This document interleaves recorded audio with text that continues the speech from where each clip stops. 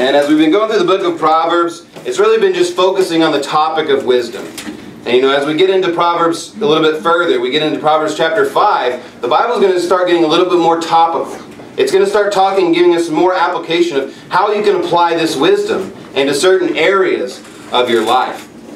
So let's look at the first two verses here. It says, "My son, attend unto my wisdom, and bow thine ear to my understanding, that thou mayest regard discretion, and that thy lips may keep knowledge." So we look at this phrase here in the first verse. It says, "Bow thine ear to my understanding." If y'all would flip over a couple chapters to Proverbs Chapter 22, and I'm going to read for you a couple other places. We have this phrase, "bow down thine ear," found in the Bible in a lot of places. In 2 Kings chapter 19, verse 16, it says, "Lord, bow down thine ear, and hear. Open, Lord, thine eyes, and see. And hear the words of Sennacherib, which hath sent him to reproach the living God." And in this story we have Hezekiah. He's the great king of Judah. And he's being encamped about by the Assyrians. And Sennacherib is sent to send a message unto them saying, "Look, y'all, there's no way you can trust in the Lord. You need to just, surrender unto the king of Assyria, or you're going to perish." And we see this great prayer by Hezekiah saying, "Lord, bow down thine ear."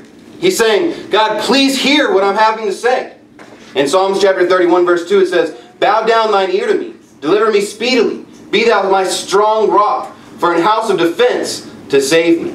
We see in Proverbs chapter 22 and verse 17, where as you turn, it says, "Bow down thine ear, and hear the words of the wise, and apply thine heart unto my knowledge." What is he saying when he's saying, "Bow down my ear"? He's saying, listen up. Open your ears. Pay attention. What he's about to say to his son is so important that he's like, "Look, I better give you a warning. I say, bow down thine ear." We see Hezekiah was in great desperation, and he was saying, "God, please listen to me. We're encamped by the Assyrians. We're going to be destroyed. You have to." It was a desperate call. And we need to have special attention to what he's about to say. We need to have special attention to the words that are going to come from a father unto a son. It says in verse 2, "That thou mayest regard discretion, and that thy lips may keep knowledge." I feel like this whole chapter is focused on this thought of discretion. And what is discretion? Well, in Proverbs chapter 1, if you just flip back one chapter, or one page probably, to the very first chapter, it says in verse 4, "To give subtlety to the simple, to the young man knowledge and discretion." And we're getting a description of what a proverb is. Part of what a proverb is to give you discretion. It says in Proverbs chapter 2 and verse 11, it says, "Discretion shall preserve thee, understanding shall keep thee." In Proverbs chapter 3, we keep building on this word discretion. It says in verse 21, "My son, let them not depart from thine eyes. Keep sound wisdom and discretion." So he keeps emphasizing this discretion. Well, what is discretion? It's going to keep you from things that you shouldn't go into. In Genesis chapter 41, if y'all turn to Mark chapter 12. Mark chapter 12. I'm going to read in Genesis 41. In verse 33 it says, "Now therefore let Pharaoh look out a man discreet and wise, and set him over the land of Egypt." And a little bit further, Pharaoh said unto Joseph, "For as much as God hath showed thee all this, there is none so discreet and wise as thou art." And Joseph was a great man who was made second in command over all of Egypt. At a pretty young age, it seems like. A person that didn't necessarily have a lot of experience of being king over an entire nation. But he's saying you're so discreet, meaning what? He had knowledge and wisdom of things that he'd never experienced. How are you going to get that? From the Bible. Discretion is going to preserve you from things that you've never experienced. They always say experience is the best teacher. Well, I would say if I could learn all the good and bad lessons without actually having to go through with it, that'd probably be better. Right. I'd rather not get hit by a car and understand that it's good discretion not to go stand out in the street. I'd rather not just sit in a toilet vomiting and learn that it's not a good idea to drink alcohol and get drunk. Right. I would like to have the discretion that comes from this book. And we see discretion is going to preserve you from things that maybe you haven't experienced yet. Maybe things that you don't even have that much knowledge about. But discretion will give you that wisdom, that understanding to say, hey, I'm not going to partake in that event. Or this is what I need to do. We see that Joseph was given great discretion to store up, food in a time of famine. It says in Mark chapter 12, in verse 28, well, let me turn there real quick. we have Jesus. He's being asked by one of the Pharisees, or one of the scribes that comes unto him.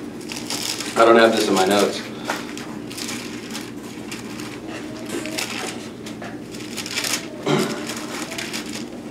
In Mark chapter 12, verse 28, it says, "And one of the scribes came, and having heard them reasoning together, and perceiving that he had answered them well, asked him, Which is the first commandment of all? And Jesus answered him, The first of all the commandments is, Hear, O Israel, the Lord our God is one Lord. And thou shalt love the Lord thy God with all thy heart, and with all thy soul, and with all thy mind, and with all thy strength. This is the first commandment. And the second is like, namely this, Thou shalt love thy neighbor as thyself. There is none other commandment greater than these. And the scribe said unto him, Well, Master, thou hast said the truth. For there is one God, and there is none other but He. And to love Him with all the heart, and with all the understanding, with all the soul, and with all the strength, and to love his neighbor as himself, is more than all whole burnt offerings and sacrifices. And when Jesus saw that he answered discreetly, he said unto him, Thou art not far from the kingdom of God. And no man after that durst ask him any question." Now we know that no man has ascended up to heaven, right? But he answered him discreetly, knowing how to get to the kingdom of God, to love God and to keep His commandments. And that was, the kingdom of God wasn't far from him. He had discretion to understand what this Bible meant. Discretion is going to give you the wisdom of things that you don't even know about. In Titus chapter 2, talking about women, it says that they should be discreet, chaste, keepers at home, good, obedient to their own husbands, that the word of God be not blasphemed. It's so important for women to read the Bible just as much as men, so they can have that discretion, so they can avoid certain situations, so they can teach their children so they can avoid certain situations. You say, well, not everything in Proverbs is going to directly affect me because it's talking about young men. But every mother's going to probably raise some young men in this world, and they need to be able to teach those young men that discretion that the Word of God gives them. Okay. So if we go back to Proverbs chapter 5, and as we're turning back, it says in Proverbs 11:22, it says, "And a jewel of gold in a swine's snout, so is a fair woman which is without discretion." So it says, look, even a woman that was just beautiful, but she had no discretion, would be like a jewel of gold in a swine's snout. You know, that's not very desirable to have a woman with no discretion. Let's read the next few verses. It says in verse 3, "For the lips of a strange woman drop as in honeycomb, and her mouth is smoother than oil. But her end is bitter as wormwood, sharp as a two-edged sword. Her feet go down to death. Her steps take hold on hell, lest thou shouldest ponder the path of life.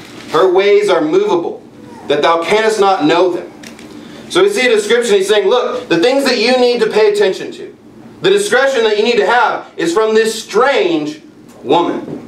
Now it's kind of interesting, as I was preparing for this sermon, I have an app on my phone. I guess it's just kind of built in. It always pops up like a few just popular news articles, you know, just like what the world's saying or whatever. And I just happened to look down, and I saw this article, and it was titled, "Teen reportedly dies from his girlfriend's hickey." It says the suction likely created a blood clot that traveled to his brain. It says the hickey turned out to be a kiss of death for a 17-year-old boy in Mexico City. Julio Macias Gonzalez suffered a stroke that doctors reportedly think was caused by a hickey from his 24-year-old girlfriend, according to The Independent. The teen had convulsions during a family dinner and then died. I mean, I was just reading, I was like, what? You know, it talks about the going down to death. The lips of a strange woman. I mean, can you think about just the lips of a strange woman literally causing you to die? I mean, that was kind of silly. But I mean, do you think this guy had any idea that that was going to kill him? Turn, if you would, to Acts. Acts chapter 5. You know, the thing is we think, well, that was just kind of a silly story. That's kind of a silly way to die. It's kind of rare. But you know, people die of all kinds of crazy stuff every day. And you know, people have this idea that in the Old Testament, you know, God would strike people dead and that people would just die for any kind of reason. Well, we see in Acts chapter 5 verse 1, it says, "But a certain man named Ananias, with Sapphira his wife, sold a possession." And so we see at the very beginning of the Christian church, people were selling all that they had and giving it to the church. And so Ananias and Sapphira wanted to get on this deal. So they sold their land. But they didn't want to give all of the money. They wanted to keep back some. But to be seen of men, they wanted to come and make it seem like they gave all their money. And it says down in verse 3, it says, "But Peter said, Ananias, why has Satan filled thine heart to lie to the Holy Ghost, and to keep back part of the price of the land?" And in verse 5 it says, And Ananias, hearing these words, fell down and gave up the ghost. And great fear came on all them that heard these things. So we see even in the New Testament, for just telling a lie, God struck him dead. And even in this world, even in this day and time, a man who's just, maybe flirting with the wrong girl could die from a hickey. I mean, that's just a stupid, silly story. But how many of us want to die like that? And discretion will keep you from the strange woman. But we say, well, what does it mean when it's saying the strange woman? I mean, who is this strange woman, right? Well, I'll have you turn to 1 Kings. 1 Kings chapter 11. And I'll read in Genesis chapter 15. It says in verse 13, this is the first mention of strange. It says, And he said unto Abraham, or to Abram, Know of a surety that thy seed shall be a stranger in a land that is not theirs, and shall serve them, and they shall afflict them 400 years. So when God was talking to Abram, he was saying, look, in the future, the children of Israel are going to go into Egypt, and they're going to be under bondage, and they're going to be called strangers. Now, they were in the land for 400 years. I mean, in America, we're all strangers according to that definition, because, everybody migrated here in the last 400 years. But it's just saying someone who doesn't really belong. Someone who's not part of that, that nationality. There's some kind of distinction between the people. And in 1 Kings chapter 11, verse 1, we're going to get a little bit more definition about what this strange is. It says in verse 1, But King Solomon loved many strange women. Now when it says strange there, it's not talking about they were like weird or, eclectic or had something off about them. It's just talking about foreigners. Because it says, Together with the daughter of Pharaoh, women of the Moabites, Ammonites, Edomites, Zidonians, and Hittites. So we see here, when it's talking about strange, it's talking about foreigners. It's talking about other nationalities. It's talking about other people. It says in verse 2, Of the nations concerning which the Lord said unto the children of Israel, Ye shall not go into them, neither shall they come in unto you. For surely they will turn away your heart after their gods. Solomon clave unto these in love. It says in verse 3, And when he had 700 wives, princesses, and 300 concubines. And his wives turned away his heart. For it came to pass when Solomon was old, that his wives turned away his heart after other gods. And his heart was not perfect with the Lord his God, as was the heart of David his father. For Solomon went after Ashtaroth, the goddess of the Zidonians, and after Milcom, the abomination of the Ammonites. And Solomon did evil in the sight of the Lord, and went not fully after the Lord, as did David his father. Then did Solomon build a high place for Shemosh, and the abomination of Moab, and the hill that is before Jerusalem, and for Molech, the abomination of the children of Ammon. And likewise did he for all his strange wives, which built incense and sacrificed unto their gods. So he sees the heart's getting turned away by his strange wives. We see that he's not fully trusting after the Lord. He's not fully going after the Lord. And then he builds, abominations unto these false gods. He says that he's building them unto Shemosh and Molech, which are gods that would sacrifice their children unto these gods. Let's keep going. In verse 9 it says, And the Lord was angry with Solomon, because his heart was turned from the Lord God of Israel, which had appeared unto him twice. And he commanded him concerning this thing, that he should not go after other gods. But he kept not that which the Lord commanded. Wherefore the Lord said unto Solomon, For as much as this is done of thee, and thou hast not kept my covenant and my statutes which I have commanded thee, I will surely rend the kingdom from thee, and will give it to thy servant. Notwithstanding in thy days, I will not do it for David thy father's sake, but I'll rend it out of the hand of thy son. Howbeit, I will not rend away all the kingdom, but will give one tribe to thy son for David my servant's sake, and for Jerusalem's sake, which I have chosen. So we see Solomon is going after these strange wives. And you say, well, what's wrong with the fact that he's going after these strange wives? Well, it turned him away from God. It made him start serving other gods, building idols unto other gods. And then he got to the point where he's offering his children unto these false gods. He was getting into like abortion. I mean, is that what you want? Do you want to go that far into sin? Well, that's what the Bible's saying when it has the strange woman. And you say, well, what's this parallel? I mean, is it saying that we shouldn't marry foreigners? That we shouldn't marry someone, from Europe or from Africa? Is that the parallel that God's making? No, that's not the parallel that God's making at all. It says in 2 Corinthians chapter 6, it says, Be not unequally yoked together with unbelievers. For what fellowship hath righteousness with unrighteousness? And what communion hath light with darkness? We see that when God's talking about strange women, when we see the commandments of Him not to marry unto these strange wives, the whole point, the whole application unto us is not to be married unto unbelievers. Not to go after these strange women. And these strange women, they're not going to follow after the commandments of God. Why would they? Because they're unbelievers. Because they have their own false gods. And they're going to lead you into false religion. They're going to lead you into greater sin. And we're going to get another example. If you turn to Nehemiah chapter 13, we're going to see that God makes this a point throughout the entire Bible about marrying a foreigner. But the whole point of this is not to be mean unto foreigners. I mean, He talks about that we should love our neighbors ourselves in the Old Testament. He also says to love the stranger. We're supposed to love people of other nations. We're supposed to love all people of the whole earth. But when it comes to marriage, God makes it very clear that you're not supposed to marry an unbeliever. It doesn't matter what, quote-unquote race you are. It doesn't matter where you were born. It matters that you're following the Lord Jesus Christ. It says in Nehemiah chapter 13 and verse 23, In those days also saw I Jews that had married wives of Ashdod, of Ammon, and of Moab. And their children spake half in the speech of Ashdod, and could not speak in the Jews' language, but according to the language of each people. And I contended with them, and cursed them, and smote certain of them, and plucked off their hair, and made them swear by God, saying, Ye shall not give your daughters unto their sons, nor take their daughters unto your sons, or for yourselves. Did not Solomon king of Israel sin by these? Yet among many nations was there no king like him, who was beloved of his God, and God made him king over all Israel. Nevertheless, even him did outlandish women cause to sin. Shall ye then hearken unto you to do all this great evil, to transgress against our God, in marrying strange wives? We see that when a believer, when a man of God would marry a strange woman, would he marry an unbeliever, is what the Bible's likening that unto, that you're going to go into sin. You can't be married unto another person. You can't become one flesh and not be affected by the other person. Just as Adam was affected by Eve in the garden. Just as Solomon was, affected by these outlandish women, which is just a synonym for strange.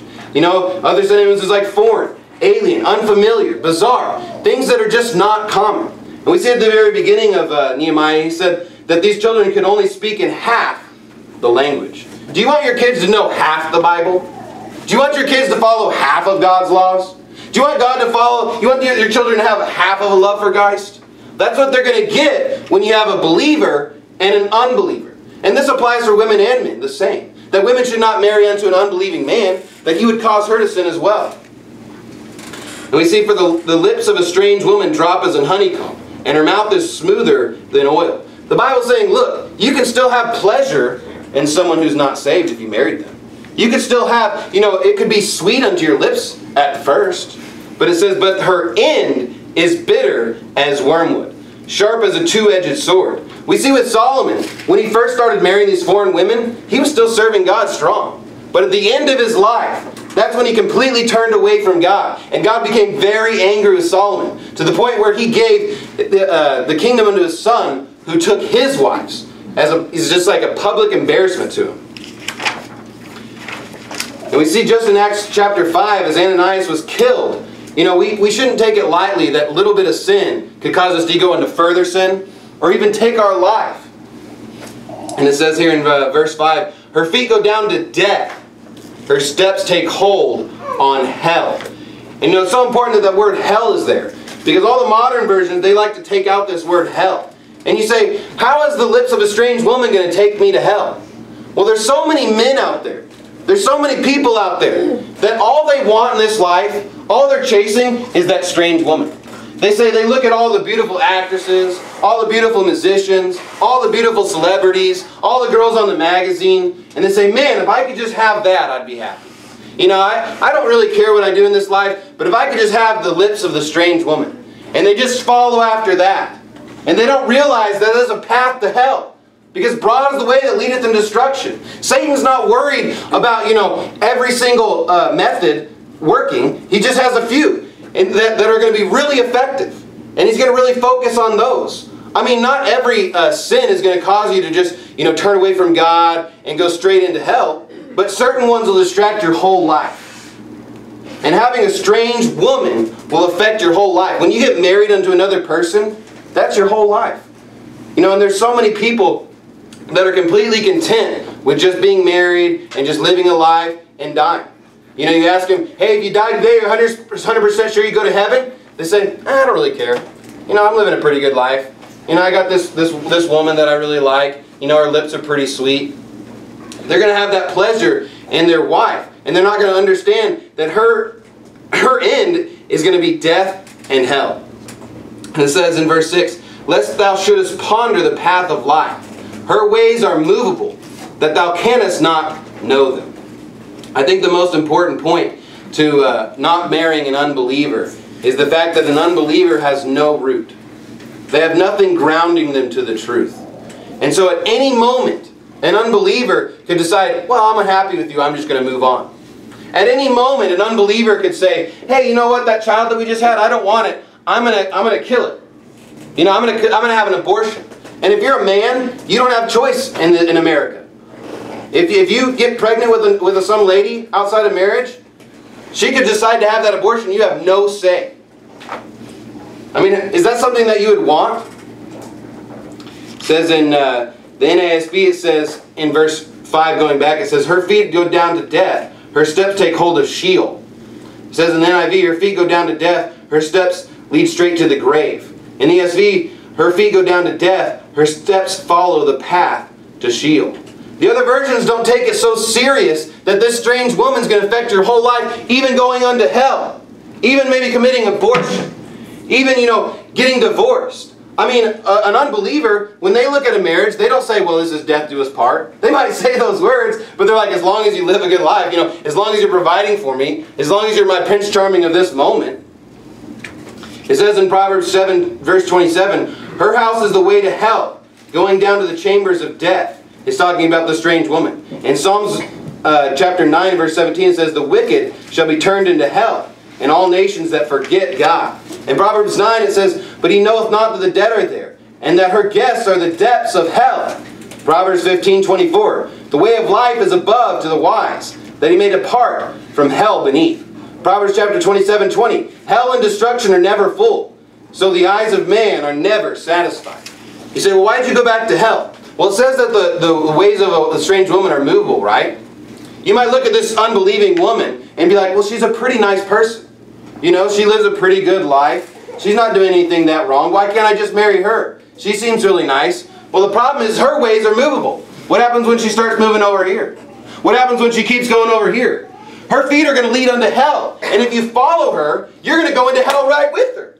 That's why you should avoid the lips of the strange woman. That's why it's so important to understand that it's not just death, it's not just the grave, it's all the way to hell. And when you get that clear picture, you say, hey, I don't want to even go anywhere near her. That's why he was saying in verse 7, it says, hear me now therefore, O ye children, and depart not from the words of my mouth. Remove thy way far from her, and come not nigh the door of her house, lest thou give thine honor unto others, and thy years unto the cruel, lest strangers be filled with thy wealth, and thy labors be in the house of a stranger.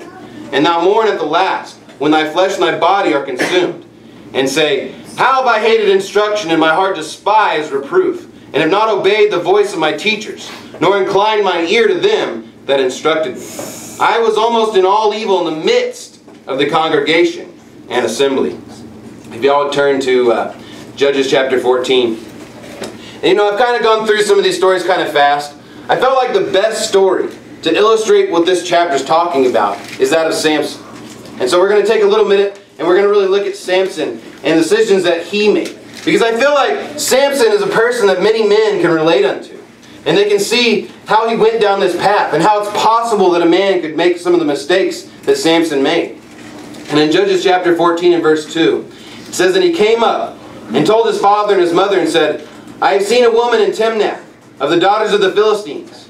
Now therefore, get her for me to wife. Then his father and his mother said unto him, is there never a woman among the daughters of thy brethren, or among all thy people, that thou goest to take a wife of the uncircumcised Philistines? And Samson said unto his father, get her for me, for she pleaseth me well. So he sees Samson. He's a man of God. He's been raised in a Christian home. But he looks unto the daughters of the Philistines. He sees a very attractive woman. And he says, she pleases me. And you know, that's the mistake of most men growing in this world. They think, hey, I'm going to marry the girl that I really just have the most physical attraction to. You know, the girl that just pleases me the most, I want to marry her. He's not going to consider the fact that she's not of the daughters of thy brethren, that she's not a believer, that she's not a Christian. You look at this woman and you say, oh, she's so pleasing to my eyes. She's so pleasing to my flesh. I want her to be my wife. I can fix the other things later. Well, if you skip down to verse 15, it says, and it came to pass on the 7th day that they said unto Samson's wife, entice thy husband, that he may declare unto us the riddle, lest we burn thee in thy father's house with fire. Have ye called us to take that we have?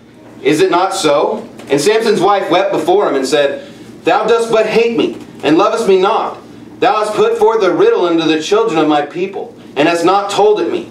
And he said unto her, behold, I have not told it my father nor my mother, and shall I tell it thee?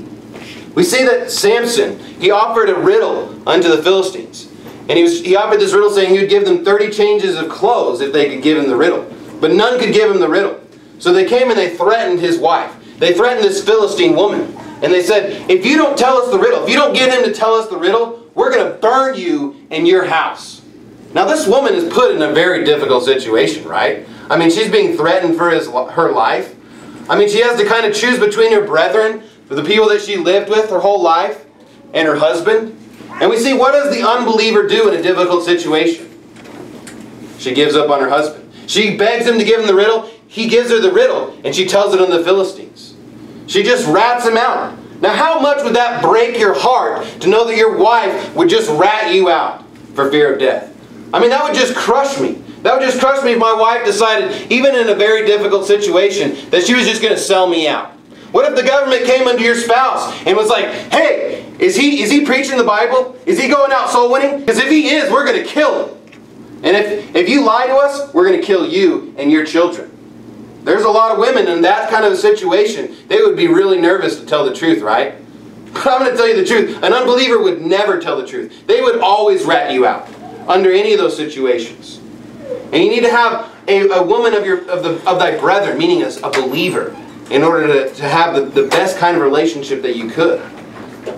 It says, if you live over a couple chapters over, in Judges chapter 16, in verse 1, we get more story about Samson. It says, then went Samson to Gaza, and saw there an harlot, and went in unto her. And it came to pass afterward that he loved a woman in the valley of Sorek, whose name was Delilah. So we see that Samson has a woman problem. He keeps looking at these strange women. He keeps desiring these strange women. He just goes into an harlot. Then he finds a new woman, Delilah. And he desires her. So he's not learning the lesson. Even after getting completely betrayed, even after having a woman to betray all of his trust, he's still going after these type of women. It says in verse 5, and the lords of the Philistines came up unto her, and said unto her, entice him, and see wherein his great strength lieth, and by what means we may prevail against him, that we may bind him to afflict him. And we will give thee, every one of us, 1,100 pieces of silver. So a pretty familiar story again, right? I mean, she's being asked of them to ask, where's his strength? You know, Samson's so strong that no man can, defeat him. And they're like, please tell us, what's the secret of this guy's strength? Because we've seen him and we're like, there's got to be a secret. I mean, this guy is so strong. He's destroying thousands of us at a time with the jawbone of an ass. I mean, this guy has got some kind of secret. Find out for us. And they said, this time they weren't threatening her with death. They were threatening her. They was like, we'll give you a bunch of money. And just as much as the unbelieving woman would sell you out in the pressure of fear, she'd sell you out for money too. Because her ways are movable. A woman that's not a believer, what does she have to live for in this life? She's not thinking about heaven. She's not thinking about God. She's not thinking about the commandments of God. When she's offered a better deal, she's going to take it.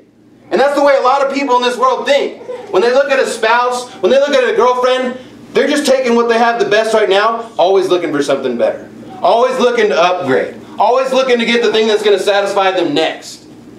But we see that a believer has a completely different mindset, a completely different philosophy. It says in verse 6, and Delilah said to Samson, tell me, I pray thee, wherein thy great strength lieth, and wherewith thou mightest be bound to afflict thee. Now there were men lying in wait abiding with her in the chamber. And she said unto them, the Philistines be upon thee, Samson. And he brake the withs, as the thread of a tow is broken when it touches the fire. So his strength was not known. So we see that she asked him, hey, how is it that you have this strength? And he said, well, if you bind me with this rope, this special rope, that I won't have any strength. But as soon as she comes in the room, she's like, oh no, they're here, the Philistines. And he wakes up and just breaks it. So she immediately is found as a fraud. I mean, if you just told your wife, look, hey, if you bind me with these special ropes, I'll lose my strength, and you wake up in the night and you got them bound, I mean, you pretty much know who told, right? I mean, you pretty much know what happened. But we see that Samson, because he has this desire to these strange women, he's kind of bewitched. He's kind of just entrapped in this mindset. And he can't even get out of it. Even though it's so obvious in this situation. Even though you look at it and say, I would never do that. Don't think of yourself too highly. If you're married into these strange women, they're going to affect you. You're going to become bewitched under their enchantments. You say in verse 18, it says, and when Delilah saw that he had told her all his heart, so she keeps going back to him, asking and asking and begging. Eventually he just coughs it up because he's just so weary from her asking. It says, and she sent and called for the lords of the Philistines, saying, come up this once, for he hath showed me all his heart. Then the lords of the Philistines came up unto her, and brought money in their hand. How wicked is it for your wife, or the woman that you have all your love for? She can realize that you gave her all of your heart, and she still wants to betray you. That's the lips of a strange woman. That's the ways of a movable woman. Why do you not want to go into the strange woman? Why do you not want to be joined to that kind of a woman? She could just rip your heart out. It doesn't mean anything to her. She'll just sell you for the next guy and the next guy. She'll never be satisfied. She's like a black widow. It says in verse 19, and she made him sleep upon her knees, and she called for a man, and she caused him to shave off the 7 locks of his head, and she began to afflict him, and his strength went from him. And she said, the Philistines be upon thee, Samson. And he woke out of his sleep and said, I will go out as other times before and shake myself. And he wist not that the Lord was departed from him. But the Philistines took him, and put out his eyes, and brought him down to Gaza, and bound him with fetters of brass. And he did grind in the prison house. So you see that Samson goes through this great affliction. Apparently he's a pretty hard sleeper, that they can shave his head in the middle of the night and he doesn't even know. I mean, I don't think I can ever have that happen to me. But I mean, look at the sin, what the sin cost him. I mean, they poked out his eyes and he was in the prison grinding. That's why he's giving such a strong warning here in Proverbs. He's saying, remove thy way far from her, and come not nigh to the door of her house, lest thou give thine honor unto others, and thy years unto the cruel. We see that Samson gave his honor unto others by getting his eyes poked out, by being a laughingstock, by grinding in their house. We see that, it says, lest the stranger be filled with thy wealth, and thy labors be in the house of a stranger. We see that Delilah got rich. She got to have all the riches, got to have all the stuff in the house. It says, and thou mournest the last when thy flesh and thy body are consumed, and say, how have I hated instruction, and my heart despised reproof, and have not obeyed the voice of my teachers, nor inclined my ear to them that instructed me. I was almost in all evil in the midst of the congregation and assembly. We see that Samson was warned of his father. We saw that he had many different opportunities to get right, to not trust in these strange women, but he kept going after it. He hated the instruction. He hated the reproof. And in verse 14 it says, I was almost in all evil in the midst of the congregation and assembly. We see that this is not just a sin that affects the unbelievers, but it's a sin that can affect every man in this room. There's so many young men in this room, and you need to get the lie out of your head that you need to just need to find some wife that's pretty. That you need to just find some, woman that's going to appeal to your flesh. No, you need to look for a believer. Of course you should have an attraction to your spouse, but that should not be the first thing on the list. It should not be something, this strange woman, the lips of the strange woman. We're going to see, if you turn to Psalms chapter 51. I was thinking about this strange woman and a good illustration. And there's so many illustrations in the Bible. And we have David and Bathsheba, right? David was a man of God. And you say, well, I'm not going to be attracted to, these unbelievers. I've got that, okay? The Bible's giving me these warnings. Well, was Bathsheba an unbeliever? No. I mean, Bathsheba was a child of the same child of the children of Israel, right? She was a believer in that sense. But we see that you can even be attracted to other women, even as a man, even as a married man. That you could be attracted to these women, and it could cause you to have great sin in your life. And in Psalms chapter 51 and verse 1, this is David praying after this sin. So you say, well, what happens if I commit this kind of a sin? Maybe I've already, gone after this strange woman. Maybe I've already had to have some thoughts about this strange woman. Maybe, as I've been dating this strange woman. Well, what did David do after he made this great mistake? What did David do after he went after the strange lips of a woman? It says in verse 1, "Have mercy upon me, O God, according to thy loving kindness, according to the multitude of thy tender mercies. Blot out my transgressions. Wash me thoroughly from mine iniquity, and cleanse me from my sin. For I acknowledge my transgressions, and my sin is ever before me. Against thee only have I sinned, and done this evil in thy sight, that thou mightest be justified when thou speakest, and be clear when thou judgest. Behold, I was shapen in iniquity, and in sin did my mother conceive me. Behold, thou hast desired the truth in the inward parts, and in the inward part thou shalt make me to know wisdom. Purge me with hyssop, and I shall be clean. Wash me, and I shall be whiter than snow. Make me to hear joy and gladness, that the bones which thou hast broken may rejoice. Hide thy face from my sins, and blot out all mine iniquities. Create in me a clean heart, O God, and renew a right spirit within me. Cast me not away from thy presence, and take not thy Holy Spirit from me. Restore unto me the joy of thy salvation, and uphold me with thy free spirit. Then will I teach transgressors thy ways, and sinners shall be converted unto thee." There's a lot of people in this world that maybe they got married and they weren't even saved. So they got married to an unbeliever, and then they get saved. So now they're in this situation. Well, what's your response? Well, why don't you be like David and just confess your sins and ask God to give you back the joy of salvation? Maybe you were already saved and you committed one of these sins. Ask God for the joy of salvation. Confess your sins and go back to God. We see that Samson didn't make that decision. He kept making the same mistake over and over and over, and it went all the way to the point of death. Now, of course, we know that he didn't lose his salvation. He didn't end up going all the way to hell. But for many people, they do. And for many people, if we get in this sin, if we get in the sin of desiring the lips of the strange woman, maybe we actually go after her. Maybe we commit that fornication. Maybe we commit that adultery. We should ask for the forgiveness of God. We should go back to Him, just like David did. And in 1 Corinthians 5, we see that a man had taken his father's wife. But he got right with God. He got back in the church.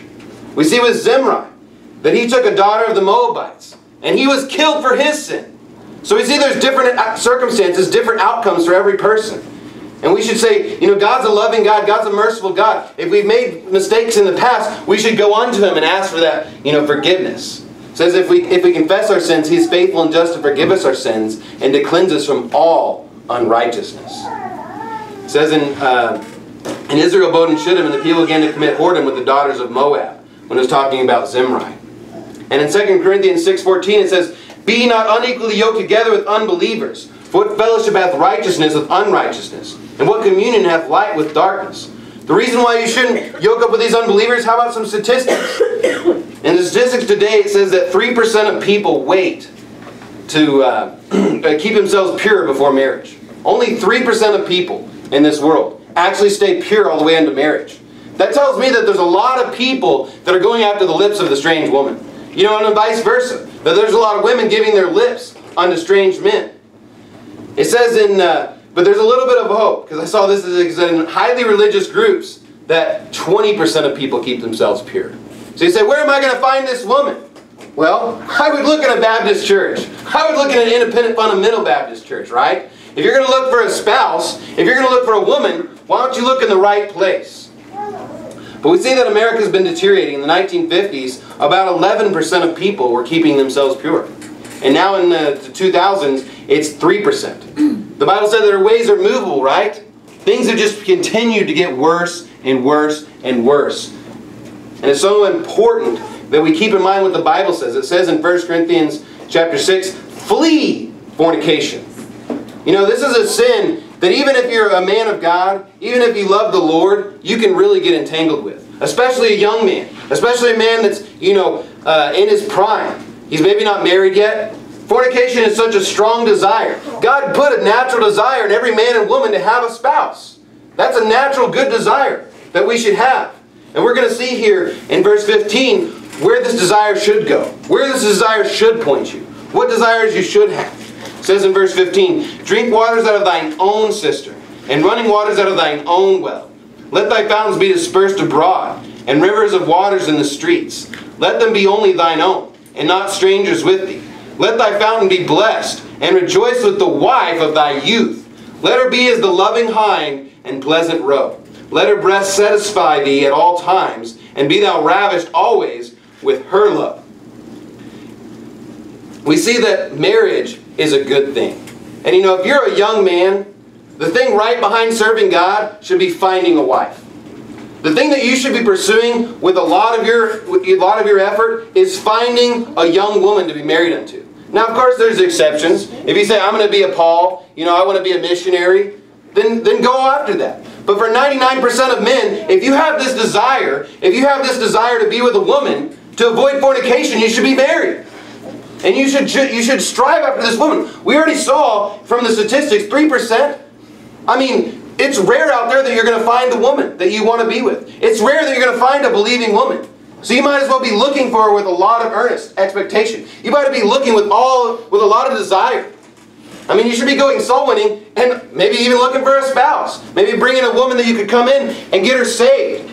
Look at Pastor Anderson. He brought in an unbeliever and got her saved, and they ended up developing a friendship, and then even got married. Maybe that could be your success story. Because when it's becoming so hard to find a righteous woman, you need to be looking that much harder. You need to be spending a lot of time looking for that righteous woman. It says in Proverbs 7, which is a kind of a parallel passage of Proverbs Chapter 5. It says that it says in verse 11, it says, she is loud and stubborn, her feet abide not in her house. Now is she without, now in the streets, and lieth in wait at every corner. It says without, it just meaning outside.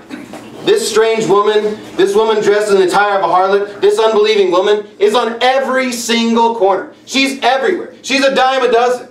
And she will come. She wants to give her lips unto you. But you should not desire her. You should flee from her. I was trying to think of a carnal example. But what if you were going out to have dinner at Outback, and you're passing by and you see a McDonald's on the corner?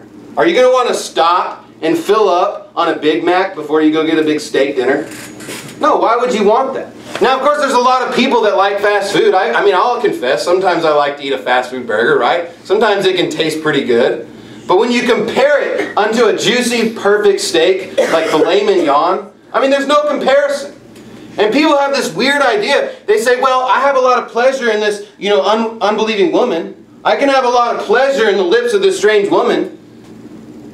But having your rejoicing with the wife of thy youth is so much better. And you shouldn't believe the lie that you need to just lie with every woman that you can. You're going to have so much more pleasure with the wife of your youth. And it says youth there.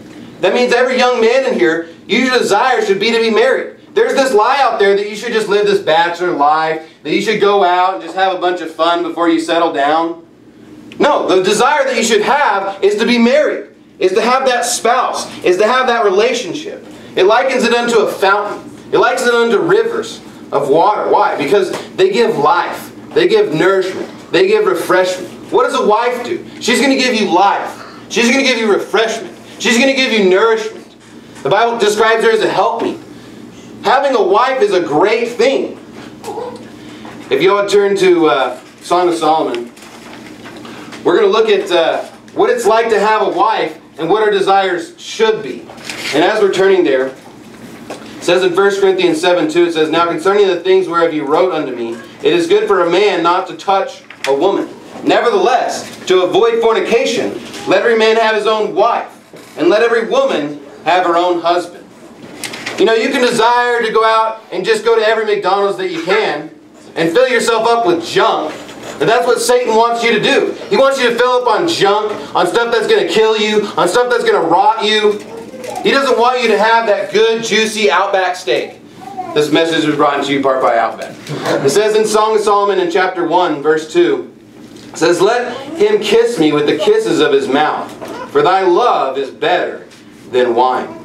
So we see that in Proverbs chapter 5, he's talking about the lips of the strange woman and it being desired, right? But here in Song of Solomon, he's saying that it's desiring the kisses of your spouse, And it says that love is better than wine. And wine is always a picture of prosperity. He's saying it's better than anything. He's saying the kisses of the wife, the being satisfied with a wife is so much better than having riches. And we see that there's a lie from Satan. He's saying, well, you're not going to be desiring to have a wife. I mean, having a wife's okay. But, going out and just laying with every woman, that's where you're going to have real joy. That's where you're going to have real fulfillment. No, that's going to be, a little bit of fun at first. But if you want to have full joy, if you want to have the real thing, you're going to have it with a spouse. And you say, well, how do I get this wife? You've been talking about me having a wife. There's a lot of young men in the room. So I think it's important for you to understand how to get a wife according to the Song of Solomon. If you turn to chapter 4 and verse 9, I have 3 points here I guess I have 4 points here that I think are good advice on how to get a wife. It says in verse 9, Thou hast ravished my heart, my sister, my spouse. Thou hast ravished my heart with one of thine eyes, with one chain of thy neck. How fair is thy love, my sister, my spouse? How much better is thy love than wine, and the smell of thine ointments than all spices? Thy lips, O my spouse, drop as the honeycomb. Honey and the milk are under thy tongue, and the smell of thy garments is like the smell of Lebanon. So again, he even says that it's like a honeycomb. He compares it in chapter 5 as the strange woman, that her lips drop as an honeycomb. But it's like the fake thing. It's like, it's not the organic, original, good. It's just a fake, cheap substitute. It's the McDonald's burger. That thing's not hamburger meat. That thing's just a bunch of garbage. It's like soy and trash and just whatever they found just laying around that they put in there. That's what the strange woman's like. But a wife is the real thing. She's the real deal. And so you need to get your desire on a wife. If you don't have the desire for a wife, but you think you want one, and someday, and you're a young man, you need a desire, I want that now. I want to have a desire for her now. I don't want the desire of the strange woman. I don't want the desire of the women on the magazines, on the TV. I want the desire for the righteous woman. And when you get that desire, you're going to start heading in that direction. You're going to start heading in the right direction. So the first step in order to getting a wife is desiring a wife. I mean, if you don't desire a wife, I promise you probably won't get married. So if you turn to chapter 5, just one chapter over, we're going to see the second step. It says in verse 16, His mouth is most sweet, yea, he is altogether lovely. This is my beloved, and this is my friend, O ye daughters of Jerusalem. So we see the spouse is talking about him, and she calls him his friend. The next step to getting a wife is become friends. You want to have a great spouse? He's talking about my sister, my spouse. I mean, they have a great relationship. Where does that start? With friendship. You want to get married? You want to have a great relationship? Start building a friendship with the opposite gender. Find that woman that you desire and start building a friendship. I'm not a big believer in the idea of just, oh, here's a believer, let's get married. I mean, she's going to the right church, let's just get married. No, you need to build that friendship. You need to build that relationship. If you turn back just a couple chapters, chapter 2. So the first step is just desire that wife. The second step would be to make friends. You should make friends with the opposite gender if you're unmarried. If you're unmarried and you should desire that wife, you should make friends with the opposite gender. In chapter 2, verse 10 it says, My beloved spake, and said unto me, Rise up, my love, my fair one, and come away. So you see, he's talking to his spouse. He says, my love, my fair one, my sister, my spouse. He's talking very kindly unto her. He's speaking very lovingly to her. He's pursuing her. The next step, not just building that relationship, you need to get out of the friend zone and you start speaking lovingly unto this woman. You need to desire her. You need to make your intentions known if you want to get a spouse. So the first step is just desire it. The second step is find a friendship with her. And then the third step is to start speaking lovingly unto her, to pursuing her. And lastly, if you turn to chapter 7 in Song of Solomon, it says in verse 11, it says, Come, my beloved, let us go forth into the field. Let us lodge in the villages. So we see that a great relationship involves the man taking her places, doing things for her, taking her out. If you want to get a spouse, why don't you become friends with some women? If you really want to turn that friendship into more, why don't you speak lovingly to her? Why don't you take her out to places? Why don't you treat her nice? That's how you're going to get that wife. You're not going to get a wife by just sitting here reading the Bible. Now, reading the Bible is a great thing to do. Reading the Bible is a great way to learn how to follow God's Word, but you also have to go out and do it. Right? That's right. And if you desire a wife, you're going to have to take some action. You're going to have to be a man. You're going to have to show thyself a man. Why don't you go out and pursue that woman? Pursue that helpmeet, and she'll be life unto you. And if you have the right desires, you'll avoid the strange woman. Because every natural man has this tendency to desire a woman. I mean, unless you're just a eunuch like Daniel or something, I mean, you're going to desire women. Well, what's the best way to avoid fornication? By being married, right? So if you want to avoid fornication, if you want to follow the words of God, you need to desire that spouse. You need to follow after her. And this application goes to everyone. It goes to women raising young men. It goes to raising daughters even. And what kind of a man that she should be looking for? She should be looking for a guy that's following these steps, right? It should follow into even married men. That you should be having these desires for your wife and not the strange women. How many married men, they just start having desires for strange women and not their spouse. And then they start thinking about it. Then they start talking to them. Then they start hanging out with them. What do we see in Proverbs right here? It says verse 15. He said, drink waters out of thine own cistern, and running waters out of thine own well. Let thy fountains be dispersed abroad, and rivers of waters in the streets. Let them be thine own, and not strangers with thee. He's saying, look, he wants you to have your fountains be blessed. All of a man's, positive things that he's saying, all of his encouragements should be towards his spouse and his spouse alone. He shouldn't be in the workplace building up other women. He shouldn't be building relationships with other women. And a young man, the woman that you're desiring, once you get her and you're betrothed unto her, you should be blessing unto her. You should be focusing on her only. Because once you start to get your eyes off onto this strange woman, she's going to keep moving and moving. You're going to keep following, and you're going to go off the cliff of death. You're going to go into destruction.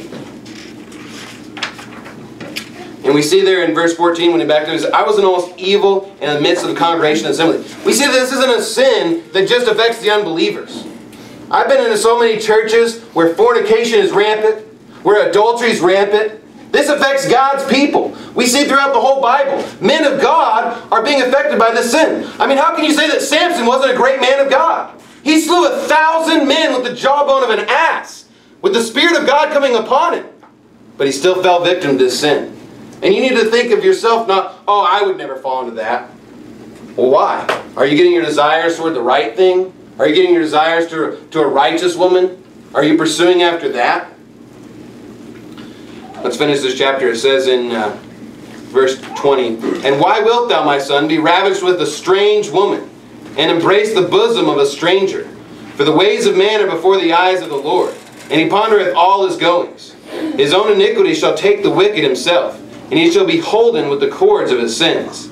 He shall die without instruction, and in the greatness of his folly he shall go astray. And in 2 Chronicles chapter 16, the Bible said, For the eyes of the Lord run to and fro throughout the whole earth. In Psalms chapter 34, it says, The eyes of the Lord are upon the righteous. In Proverbs chapter 15, it says, The eyes of the Lord are in every place, beholding the evil and the good. God's paying attention to everything that's happening. We should not be deceived. That even, the Bible says, the thought of foolishness is sin, right? And Jesus even took an extreme, saying, even if you looked upon a woman with lust, that would be committing adultery in your heart. Why? Because this sin is so dangerous. We ought to not think that just because I'm not partaking in it, that it's not a slippery slope. It starts with the thought. It starts with the mind. And this chapter is giving us a lot of practical advice that our desires should be towards our spouse. The Bible says if you walk in the Spirit, you will not fulfill the lust of the flesh, right?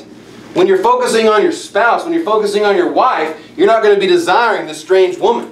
But when you take your eyes off of that, kind of relationship, you start looking under the strange woman, you start noticing the strange woman on every corner. When your eyes aren't just focused on Outback, you start seeing all the big M's, on every single corner, lit up, and you're like, man, that Big Mac, man, that dollar menu. But who wants that cheap garbage, right? Right.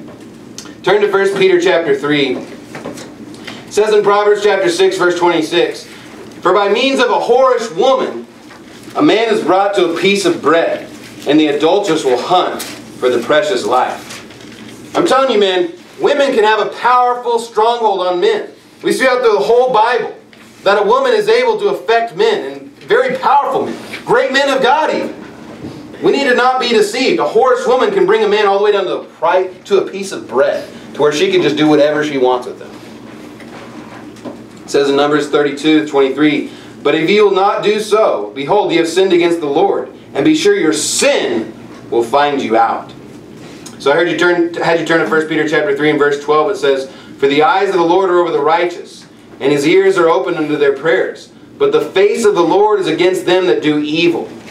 And who is he that will harm you, if ye be followers of that which is good? But if ye suffer for righteousness' sake, happy are ye. And be not afraid of their terror, neither be troubled. But sanctify the Lord God in your hearts, and be ready always to give an answer to every man that asketh you a reason of the hope that is in you, in meekness and fear, having a good conscience, that whereas they speak evil of you as evildoers, they may be ashamed and that falsely accuse your good conversation in Christ. For it is better, if the will of God be so, that ye suffer for well-doing than for evil-doing."